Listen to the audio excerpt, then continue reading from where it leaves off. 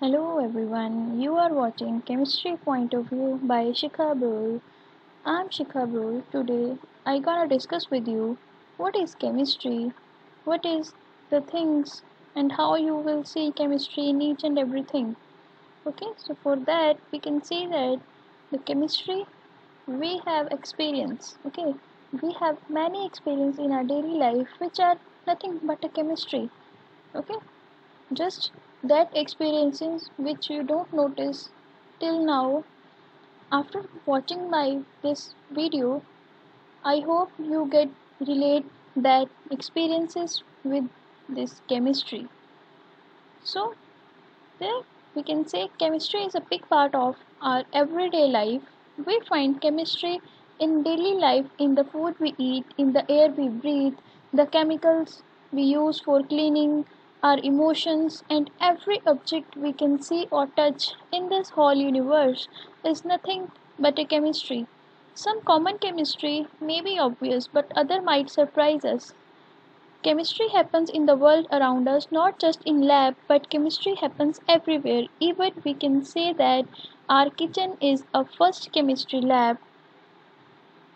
Why is it important? Chemistry makes our tomorrow. Chemistry makes our future. The things we have in our life is nothing but a chemistry. For example, we have a fruits. They contain monosaccharides, fructose, vitamins. These are things which relate our food with chemistry. Then the sugar cane, which contains sucrose, having a glucose and fructose. Then your maltose or disaccharide maltose, then your milk contain disaccharide lactose, potatoes contain polysaccharide starch. These things make your chemistry. What it is? Here this picture says that here are plants which relate can your biology. This is a flask and containing a solution, books, and then this is your test tubes, this is a bulb which relates your physics. You can relate math, physics, biology, each and every subject with your chemistry. So first we will see what has chemistry ever done for you, what chemistry done for you, even if you haven't studied chemistry in your life till yet and you don't like chemistry. But I can hope that after watching my video you will try to love this subject, chemistry. So what chemistry ever done us? We'll see chemistry ever done us for by preparing the medicines, antibiotics like batteries, then it control the birth control for by using the medicines, by manufacturing of medicines, then catalytic converters are used, then fertilizers are made by the chemistry, then fuels are used and purified with the help of chemistry, then the plastics we use nowadays we are using green plastic, that is also a contribution from chemistry. Then the screens you use, your LEDs, your LCDs, your laptop screens, your mobile screens, all are from chemistry. Then your water treatment, they use chlorine water and other things, RO system, these are related things with your chemistry. So, what the concepts of chemistry? Chemistry is defined as a term which is used in the nature for study of properties and structure of matter. Even the interaction between the substances is a chemistry. So we can say chemistry is the stuff around us, about how we can think about the stuff in the scientific terms.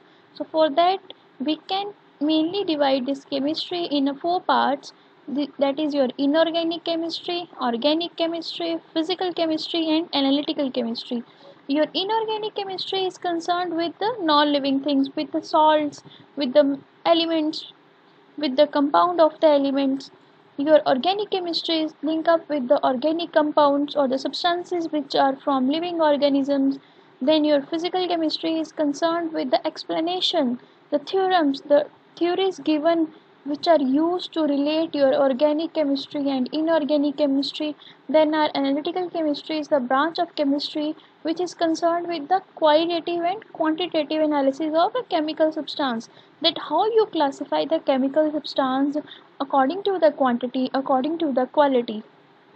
Now I think this is a good example that this is a smart chemistry in your everyday life. If you are not a student, still you use chemistry. Like for example, an electrician use wires. We have a house, there are wires everywhere. These wires are made up of copper metal. So these wires are chemistry. The paints we use, the chemicals, this is the chemistry. The ply of wood is a chemistry. Then the window adhesive, these glass panes, these fiber panes is nothing but a chemistry. Then these lights they are used is a chemistry. Then your all the household materials deal with the chemistry. Then your plastic floor, this type of a polymer made by the chemistry. You can see the plastic piping is also good example of a chemistry. Your insulation materials, then again an example of chemistry. This plastic fencing we done in our houses is just an example of chemistry. So I don't think so this house is there if these things are not in this universe. So these things are possible because of advancement in your chemistry. So we can say chemistry provides utility and durability to the buildings and construction of industries. So this is the best example you can see. So we can say chemistry related to our paper, plastic, clothes, cooking, food, soap, batteries, petrol, concrete, pills, your medicines, all are good examples of your chemistry. Okay, these are some good features or a portrait of a things where a food is a chemistry, your clothes are chemistry, you building a material with concrete, cement, bricks is a good example or a good product by the chemistry, your transportation is helpful with the help of chemistry, agriculture growth is a good example of a chemistry, then your medicinal improvement day to day life is a good example of a chemistry. Then this is what a girl's product mainly you can say. These all things, these chemicals, these shining materials, this just a good example by the chemistry. So in chemistry we can say firstly we will have observation, then we get a question. When we have observed, then we think of it and we have a question. Then according to the question we get hypothesis, then we do experiment and after experiment we can analyze and then we get the result that is it right or wrong. This flow table or a chart you can use in your life by just thinking that is this brick a chemistry, this is your observation that is a solid, then we will see the cement, the water is used, the concrete is used, then the hypothesis, then you do experiment, you check that all the things are a solid liquid, so these are a matter, so matter is a chemistry, then you conclude yeah this is a chemistry. By this scenario you can check each and everything surrounding to yourself right now and you will observe that all the things are chemistry. So after this you will conclude that yes we live in a chemistry and by chemistry. So chemistry is a good example where we have discussed each and everything starting from this minerals, vitamins, fruits, vegetables, all the things. These are just a good example of chemistry. Sometimes it can be good, sometimes it can be bad, but if you use according to your requirement then the things are good, but if you use excess of material then it will be bad. Like for example alcohol. Alcohol is good when you have any problem related to cold. The alcohol percentage is used in your cold medicines. Even alcohol is good for making sanitizers, as you all know nowadays what is the function of these sanitizers. So it is a good. But if you have this in a large quantity or a habit, then it will be your bad. Same with the medicines. You can have a medicine of a fever, it is good. But if you get addicted to the medicines, then these are your drugs, and this is not good for health. This the role of chemistry in your human life. These medicines help you to get overcome the problems. These medicines, then vaccines are there. So the substances which used for the purpose of prevention, diagnosis and treatment of a cure is known as a drug, and this drug is given by a chemistry. These are the cleaning materials used by us in our household purposes is given by a chemistry. These are the elements. So these elements we use in our daily life but we don't know. This hydrogen, this is present in stars and sun, because of that they were present, they exist. Then this helium which is used for a balloons, This lithium is used for a batteries, then boron used for the sports equipment, then carbon is used as we have carbohydrates, and then all the molecules which help us to live is nothing but a carbon. Then the nitrogen, it is present in protein, oxygen we breathe, fluorine is present in toothpaste, then neon is used for the signs, then aluminium is used by planes, silicon is used, phosphorus is used, then sulfur and chlorine, this is your argon, so it helps in lighting of bulb. Then this gallium atom is used as a light emitting diodes, then germanium for a semiconductor is a good example of a semiconductor even for electronics.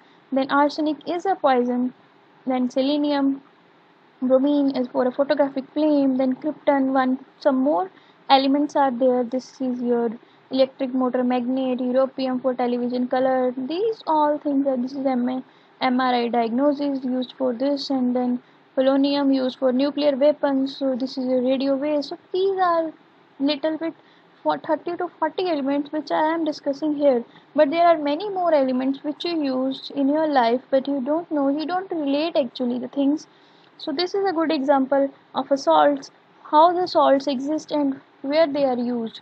Some salts are useful for a photography, some are used in industries for a chemical, some in fertilizers in agriculture, some we use in our food like NaCl or sodium chloride, then some used in medicinal purposes. POP is a plaster of Paris used for the when there is a problem or a breakage of a bone, it is used for a plaster. Then food preservative salts are used to preserve foods for many days. The materials we are having at our home, packed material from the market, is just given by using these salts of sodium nitrate, sodium sulfide, sodium citrate, which help them to preserve for a longer time. Then this is the example, this we have seen in our daily life, day to day life. This is what is happening here plants. So the process is photosynthesis which occur in the plants in daily even, but you haven't observed according to that. Then the material we cook get converts from raw material to a eatable food is a cooking is example of chemistry. This is a type of reaction which occur day to day life or a daily, but you never observe it. Similarly, this is a combustion here. This get melts after burning. This is a digestion when you eat food. So these are the chemical reactions which occur in day to day life. We can say 24 by 7. These are the examples. This is the baking, the cake, pastries we eat just by the baking. The emotions we have is an example of a chemistry. Then the ice floats in water is an example of chemistry. Then the soap and detergents we use for cleaning is an example of chemistry. Even the best example is your cosmetics. You can see the color, different colors that make girls happy is just an example of chemistry. Then this painting we use, this colors and this all the food additives we use is just a good example of chemistry. So I can say we should love chemistry, or I can say just we live chemistry.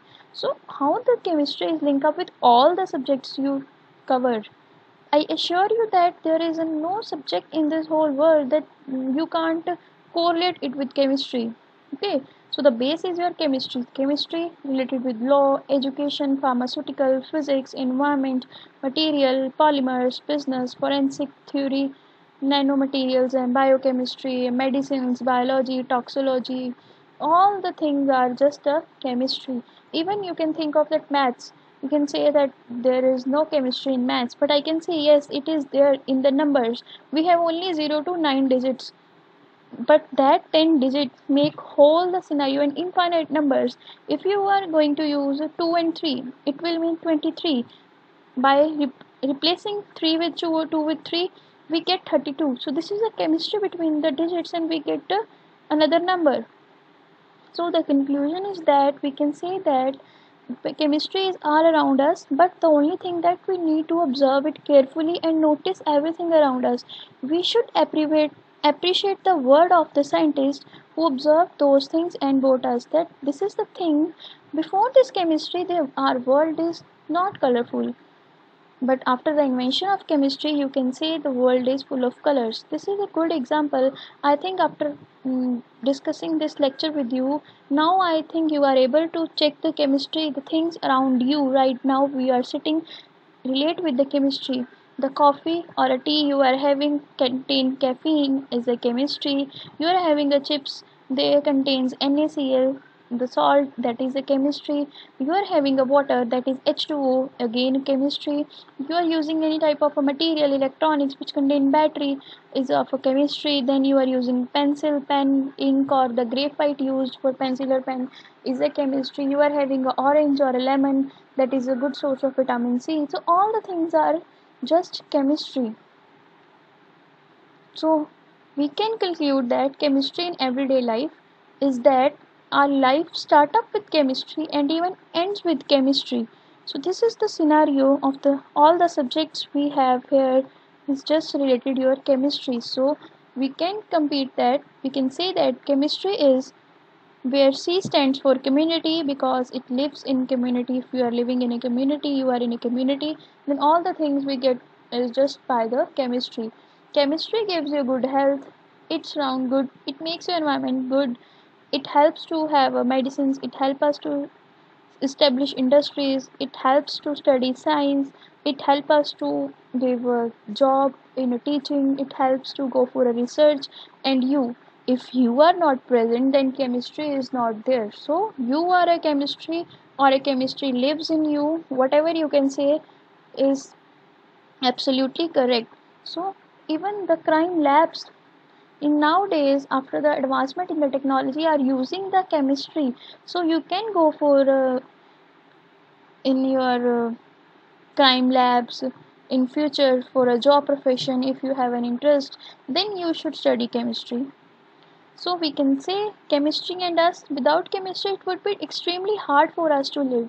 As we know, we need chemistry and chemical for every day to day life. When we eat food, chemical are the main source in which help us to assist the decompose the food.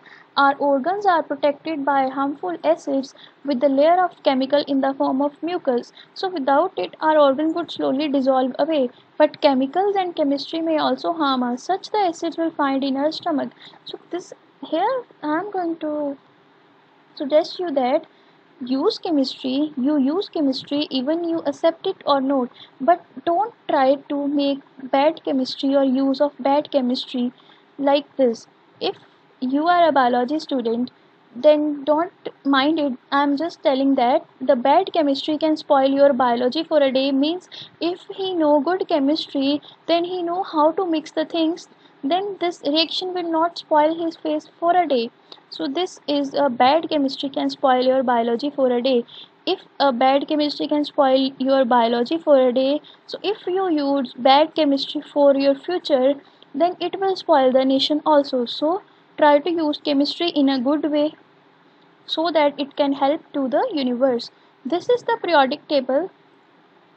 At the time of we have 103 elements. At that time scientists can say that we have only 100 elements, but we make the entire planet. You have now more than 100 elements, so don't try to waste these elements and use them carefully.